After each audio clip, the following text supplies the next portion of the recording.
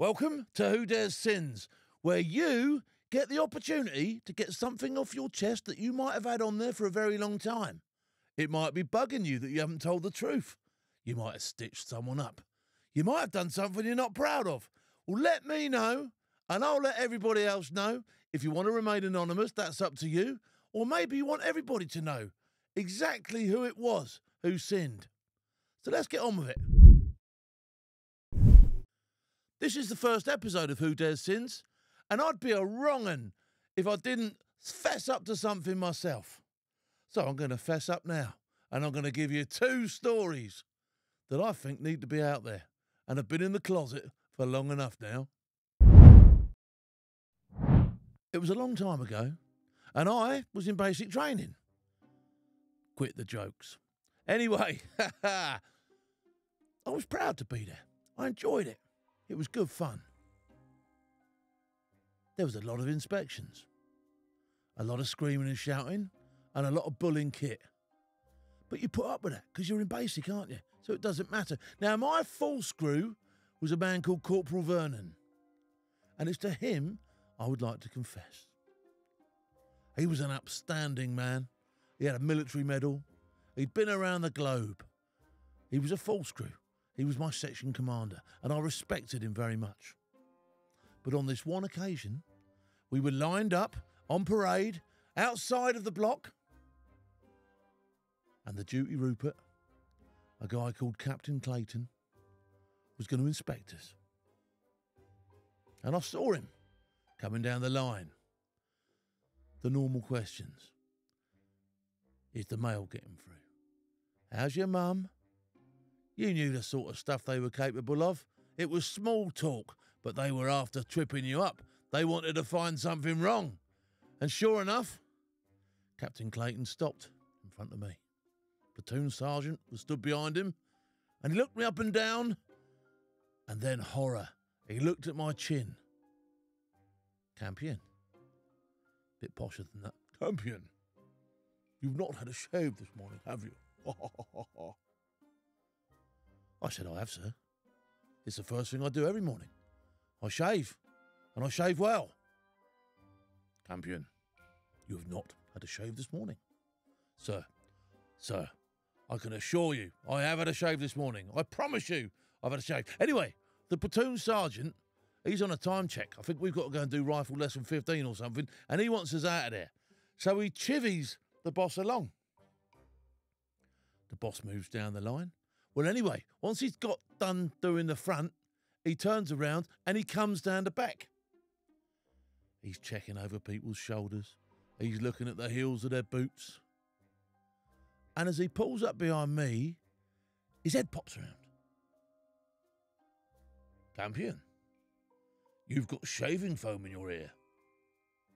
To which I said, I can't have, sir. I never had a shave this morning. He went mad. He went absolutely bonkers. He was yelling and screaming, you cheeky so-and-so, you think it's funny now? Anyway, my belt and berry came off and was strewn across the floor quicker than I could draw my next breath. And before I know it, my knees are going up and down. Left, right, left, right, left, right, left, left, right, left, right, left, right, left. Off to the guard room I went. Off to the guard room I happily went for a beasting with a nice big shiny wombat shell and a portly provost sergeant who took delight in beasting Crow. And I was said Crow, and I was being beasted. Now my admission to this story and my confession to Corporal Vernon is I never had a shave. But I think he knows that. I finished basic training and I arrived at my battalion in Tidworth. Now, they'd just done an operational tour in Northern Ireland, South Armagh. They'd all been through the mill. They'd all worked hard. They'd all done tremendous stuff. They all had a medal. And here we were, 3 of us, Crowbags, freshly out of basic training, not a medal between us, not a war story between us, and nothing to say other than, oh, it was good fun in basic training, wasn't it? I had nothing to chat about. So, as being Crow, as well as running up to the naffy and doing all the bidding for everybody else, you're searching for that opportunity to make a name for yourself. You want to be off the bottom of the pile. You don't want to be the bottom forever. Anyway, we ended up on a massive exercise on Salisbury Plain. And at the time, we had these hideous bits of kit called a Saxon. Now, they didn't know how to use the Saxons properly. It was a big armoured box with wheels, and they said that it was going to replace the 4-tonner. Only when it came a push to a shove, it didn't replace the 4-tonner. But what it did do was give these scrawny little second lieutenants an excuse to roar around the battlefield in what they thought was a tank. All right? It wasn't a tank. They didn't know how to use it, and they didn't know what they were doing. But in these exploratory stages of finding out what they wanted to do with this piece of kit, Crowbag here found himself on an exercise with the whole battalion doing an advance to contact, and my section was right at the very lead. So how was this going to work out? There was a whole snake. It was going to go down onto the battlefield. There was going to be a start line. We were all going to roll across it. And at a said time, we were going to debus and we were going to fight forward. You know the rest. It's an advance to contact. It's an easy day out. But the Saxon was hampering things a little bit. Now, we did a few rehearsals before we were going to set off. And I twisted my ankle jumping out the back of the Saxon. It hurt. It proper hurt. But moreover, when I went to stand up, I could hardly stand. I had my Bergen on, my pack on, and all the rest of it, and I couldn't stand up. And my platoon commander looked across and said, "Is Campion okay?" And Corporal Matthews looked up and said, "Well, he appears to have hurt himself, sir. He can't stand up properly."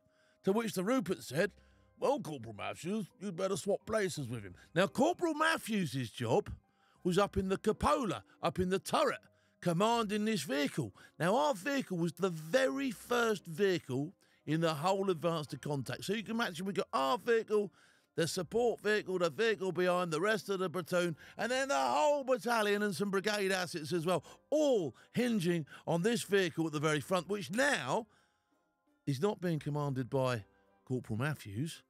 It's being commanded by Private Crowbag Campion. Okay, so I'm sat up there, and all Mouse told me, Mouse Matthews, Corporal Matthews, all he told me was, when you get the nod, kick the driver, because he'll be asleep, make sure he's awake, and off you go.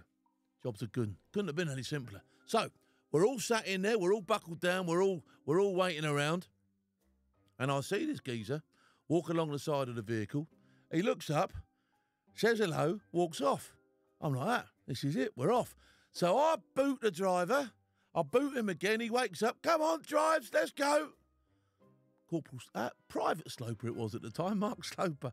I says, "Come on, Mark, off we go." Oh, starts the thing up, we're rolling down the thing, and off we go. As we come to the first sort of like bend, and there's a cattle grid to go over, and we're now lead, I can see someone screaming, "Stop, stop, stop." But no, we just keep going. We've been told to go. The driver, Mark, looks up. "Shouldn't we stop?" No. I says, Corporal Matthews says, "Keep going." So we keep going, and nothing's going to stop us.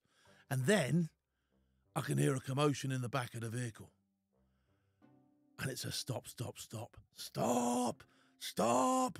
What the are you up to? I'm being yelled at. I'm being screamed at.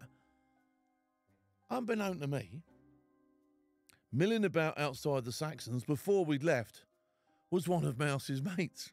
And he's just come up to say hello to Mouse before we go. So he's looked up at the vehicle, looked at me, not realised who it was because I was cammed up and had a helmet up and I was in the cupola behind the weapon, and just waved. It wasn't the nod to go at all. I'd completely led the whole battalion down the garden path, and now they were looking for someone's head to roll. Can you guess whose head went? You can, can't you? It was mine. My confession is on that one. I don't care. It was a good laugh. And almost a little bit of a claim to fame. And it did give me a little bit of a war story, because now I can say I took the whole battalion into battle on my own without any help from you lot. So there you go, right. That's me done for the day. Hopefully you'll send me some stories in, and I'll see you next time.